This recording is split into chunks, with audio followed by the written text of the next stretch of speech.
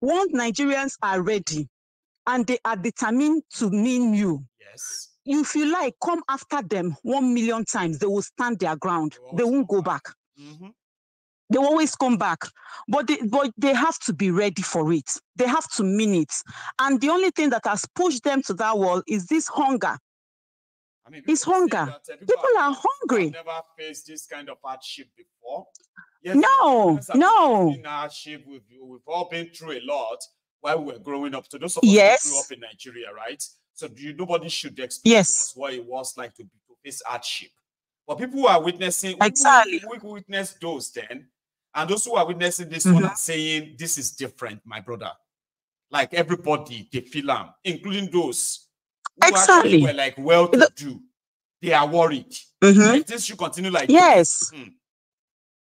It doesn't matter whether you're abroad, like some of us are. It doesn't matter. Your people are back home. It doesn't matter, but your people are back home. Whatever economy challenges they are facing, you are equally facing it because you're sending money back home. Exactly.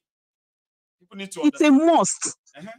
If they are buying Gary 1 cup for 1,000 or 2,000, whatever, you are sending the money to buy it. So you're equally contributing to it. That's right. It's affecting you too. So as inflation is hitting their money, as members of the families, those ones who are graduates and still looking for a job, those ones who have jobs that can feed themselves, majority of them, we have them in our families. And majority of us cannot look away when we hear that they are in pain of something. You can't. Why are we pretending? Nobody is spared. Yeah, you can't. You can't watch your parents hungry. No. It's not possible. No. You can't watch your blood sisters and blood brothers hungry. No. They're not.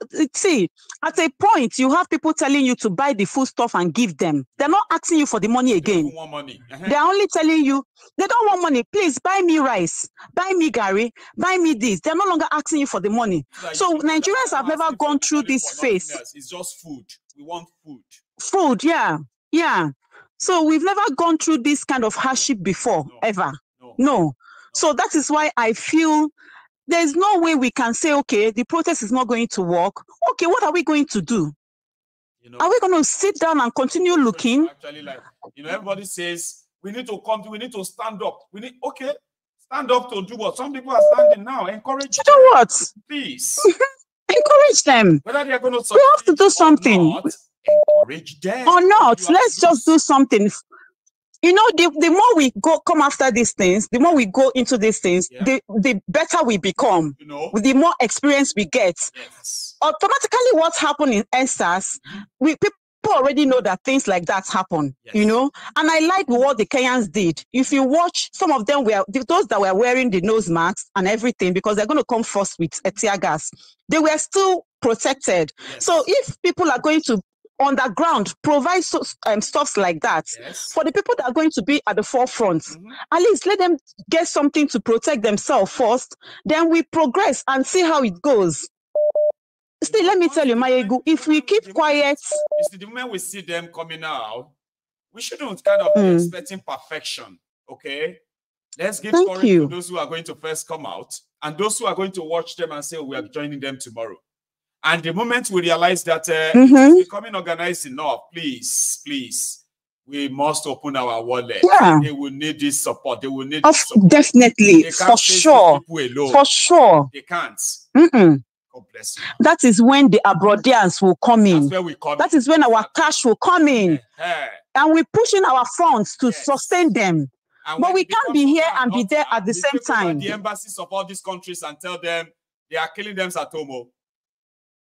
Thank you. Yes, ma'am. So we all know, we all have our roles to play. Not everybody will be at the forefront, okay? And we shouldn't sit down and just think it's not going to happen because we do. I mean, we believe we will fail. I mean, if you don't try something, how do you know you're going to fail? You have to try something first. Exactly. So be willing to fail. We try. I mean, there's nothing in failing, you know? At all. We try, we come back stronger. Yes. That is it. God bless you. When they thought they were going to kill the spirit of Biafran, but the Biafran has not died till date. They still come back stronger. Yes. You know? So thank you so much, my ego. Thank you too. I like this. Yeah. Okay, thank you so much. And you have a good one, all right? So I will come back with you too. Bye. On those links. Hopefully, I have something to share. Right? Okay. Stay safe, ma'am. Okay. Okay. Good one. Thank you so much. Yes, bye. Ma'am. You too. So I have another caller, but there's something I'm going to remind us of. Okay, please.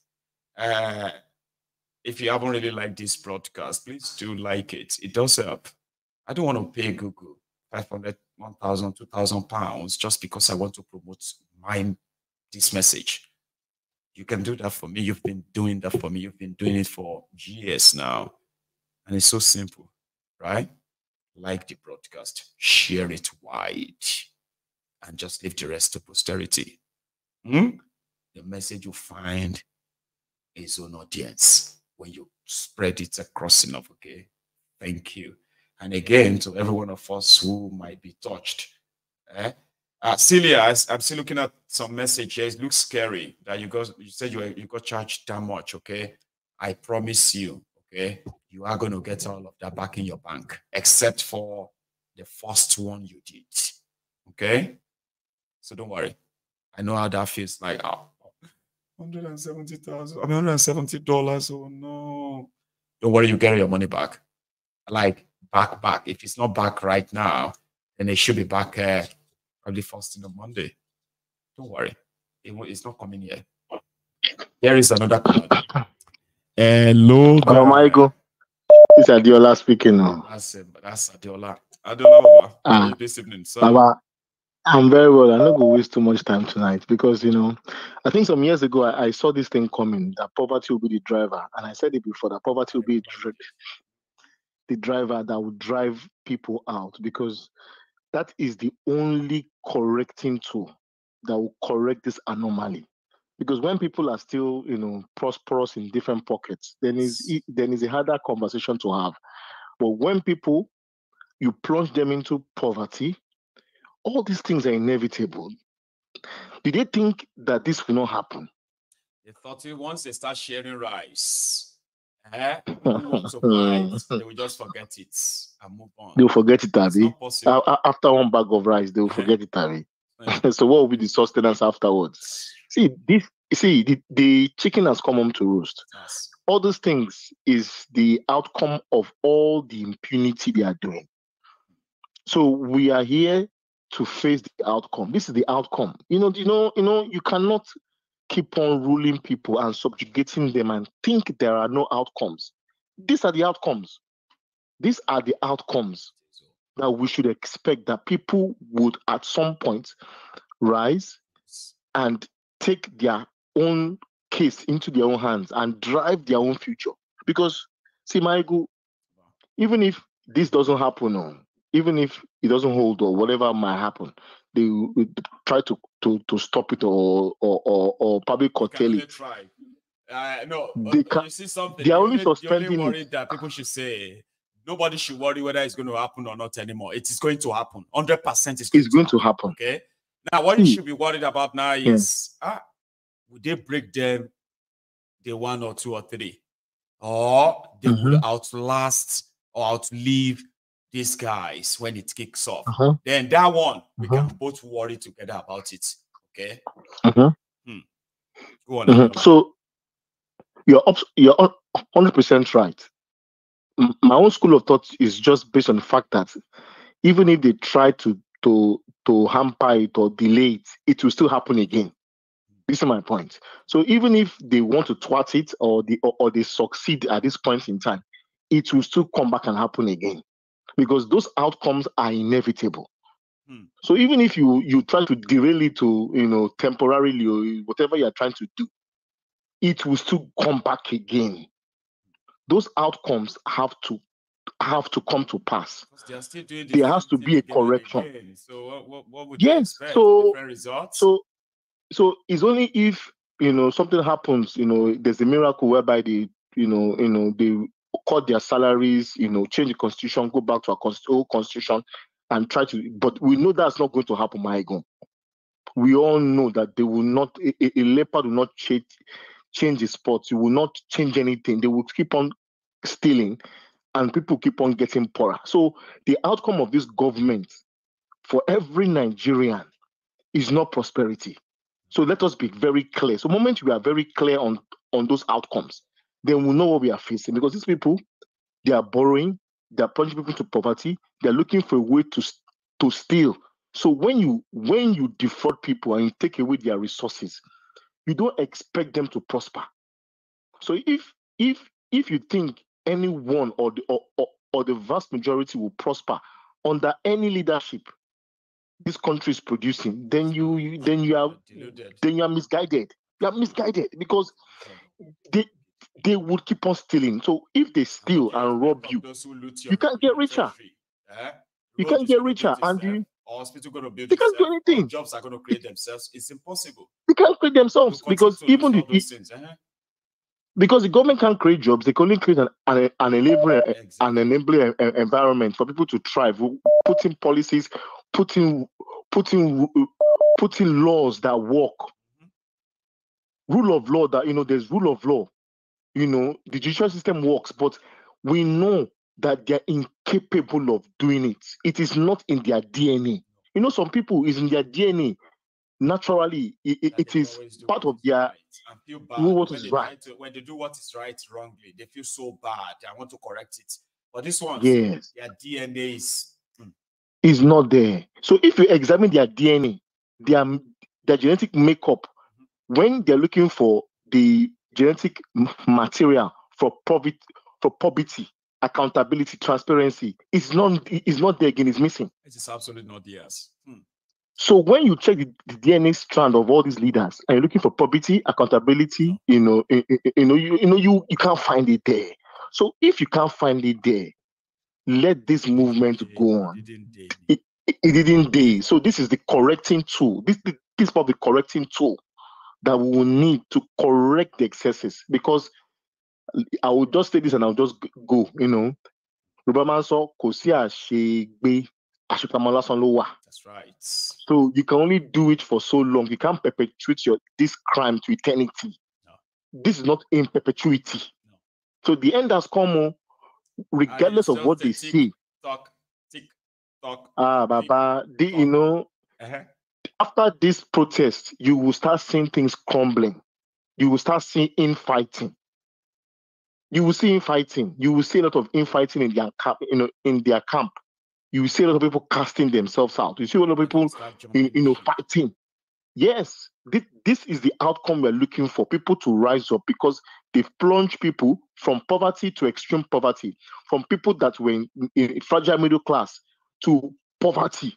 So people are even I'm not sure if you can now call it extreme poverty. It's called extreme poverty. It's about 3D, 4D poverty. Everywhere you go is poverty. If anybody now join them and say we need to fight, and no. What you are doing is that you are trying to save them from what is coming. Are you not tired of what you are facing? That's my own question to those people. They won't stop.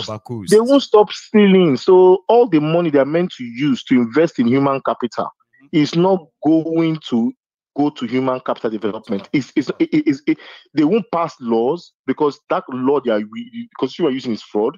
So the outcome of this government, as long as we are clear that they are incapable of doing it, they don't have the mind to do it. The genetic formation of that, or their DNA, as you put it, they just ineptitude. Yeah, ineptitude. See, when you grow up and you were growing up to do a particular task, to transform, to make wealth. So when you get to a particular level, you can replicate it. You are asking someone that has not been able to do this task. You're asking them to replicate it. You're asking for magic now. Someone that has never ruled with transparency before. You're asking them to just overnight. So I want you to govern. They don't understand what it takes to rule with transparency and accountability. You're asking someone that grew up under a fraudulent system you're asking them to perform magic. How is he gonna do that? You want them to perform magic? Someone that is used to getting kickbacks, that is used to selling relationships. So if you want to do the way make money is okay, fine. I know the governor. I'll introduce you to the governor. then they'll get a cut. Someone that is their modus operandi. That is what they know how to. That's how they know how to create wealth. That's and how you're asking him made their wealth. That's how they made their the name. wealth. You want them to suddenly and you're asking them. How? You're asking for magic now. Hocus pocus. Adeola. Abagadabra. Baba, good night, sir. Sir, God bless you, sir. And you too. You have a good night, okay? Thank you so much. I think I found out what happened to Celia's money. Celia was making donation on PayPal. I'm making donation on money. GoFundMe too. Now I have found 2 donations made this evening. So that simply means it's true.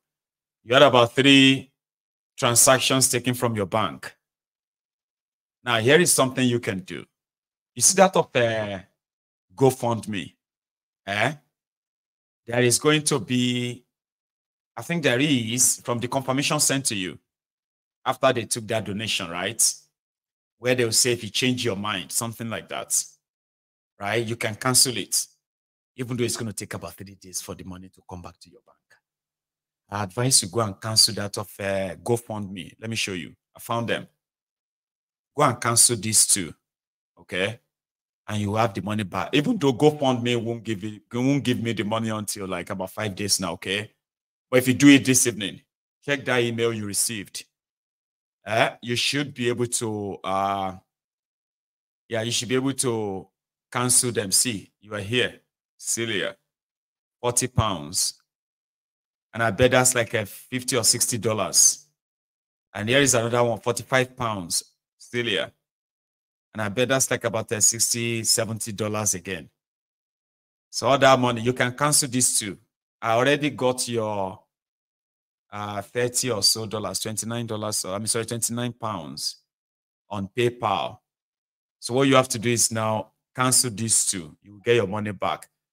And I'm not sure if they are going to if they're going to add the charges, they may not give you back the charges, okay? But cancel it right now. Do that now, all right? And you will have the money back in your bank by Tuesday. Try that. Try it now. Cancel it. So I got your other one, okay? I'm taking my last call now for tonight.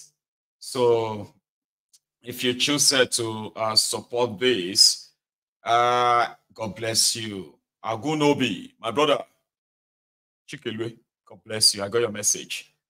So I didn't even know that our people are already on, what do you call it, on GoFundMe. So we have already raised, how much on GoFundMe?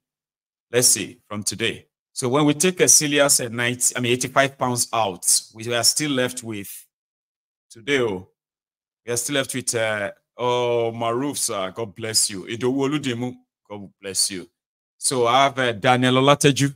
See, we still have 167 pounds, yeah?